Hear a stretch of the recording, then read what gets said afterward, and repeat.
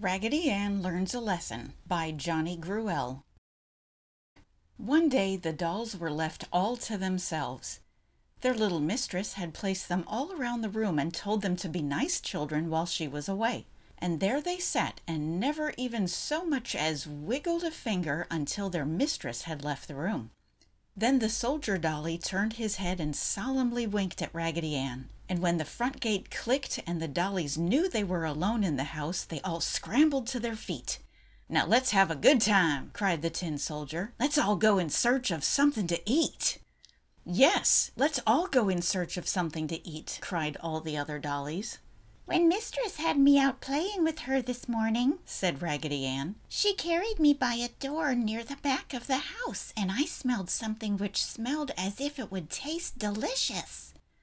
"Then you lead the way, Raggedy Ann," cried the French dolly. "I think it would be a good plan to elect Raggedy Ann as our leader on this expedition," said the Indian doll.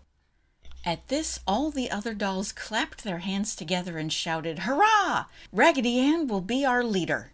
So Raggedy Ann, very proud indeed to have the confidence and love of all the other dollies, said that she would be very glad to be their leader. "Follow me!" she cried as her wobbly legs carried her across the floor at a lively pace. The other dollies followed, racing about the house until they came to the pantry door. "This is the place!" cried Raggedy Ann, and sure enough all the dollies smelled something which they knew must be very good to eat. But none of the dollies was tall enough to open the door. Although they pushed and pulled with all their might, the door remained tightly closed. The dollies were talking and pulling and pushing, and every once in a while one would fall over and the others would step on her in their efforts to open the door. Finally, Raggedy Ann drew away from the others and sat down on the floor.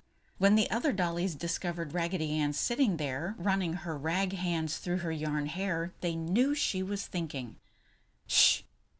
Shh!" they said to each other, and quietly went over near Raggedy Ann and sat down in front of her. "There must be a way to get inside," said Raggedy Ann. "Raggedy says there must be a way to get inside," cried all the dolls. "I can't seem to think clearly today," said Raggedy Ann. "It feels as if my head were ripped." At this, the French doll ran to Raggedy Ann and shook off her bonnet. "Yes, there is a rip in your head, Raggedy," she said, and pulled a pin from her skirt and pinned up Raggedy's head. "It's not a very neat job, for I got some pokers in it," she said. "Oh, that is ever so much better," cried Raggedy Ann. "Now I can think quite clearly." "Now Raggedy can think quite clearly," cried all the dolls. "My thoughts must have leaked out the rip before," said Raggedy Ann. "They must have leaked out before, dear Raggedy," cried all the other dolls. "Now that I can think so clearly," said Raggedy Ann, "I think the door must be locked, and to get in we must unlock it." "That will be easy," said the Dutch doll, who says "Mama" when he is tipped backward and forward, "for we will have the brave tin soldier shoot the key out of the lock." "I can easily do that," cried the tin soldier as he raised his gun. "Oh, Raggedy Ann," cried the French dolly, "please do not let him shoot." "No," said Raggedy Ann, "we must think of a quieter way." After thinking quite hard for a moment, Raggedy Ann jumped up and said, "I have it!" And she caught up the jumping jack and held him up to the door. Then Jack slid up his stick and unlocked the door. Then the dollies all pushed and the door swung open. My, such a scramble!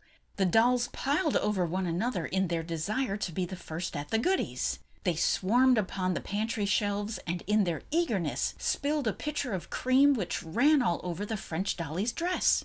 The Indian doll found some cornbread and dipping it in the molasses he sat down for a good feast. A jar of raspberry jam was overturned and the dollies ate of this until their faces were all purple. The tin soldier fell from the shelf 3 times and bent one of his tin legs, but he scrambled right back up again.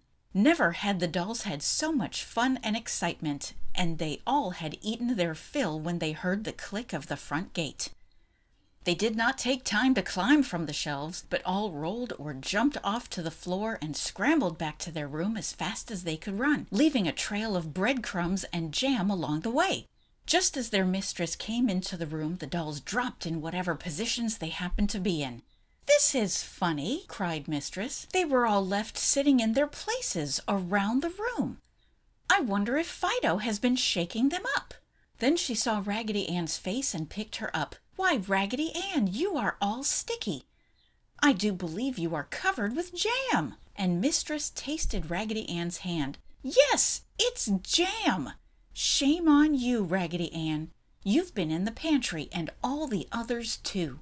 And with this, the doll's mistress dropped Raggedy Ann on the floor and left the room. When she came back, she had on an apron and her sleeves were rolled up.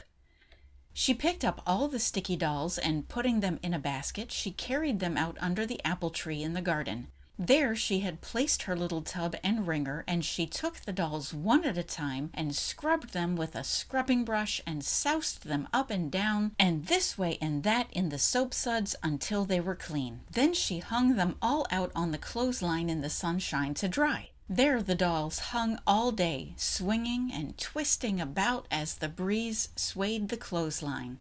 "I do believe she scrubbed my face so hard she wore off my smile," said Raggedy Ann after an hour of silence. "No, it's still there," said the tin soldier, as the wind twisted him around so he could see Raggedy. "But I do believe my arms will never work without squeaking, they feel so rusted," he added.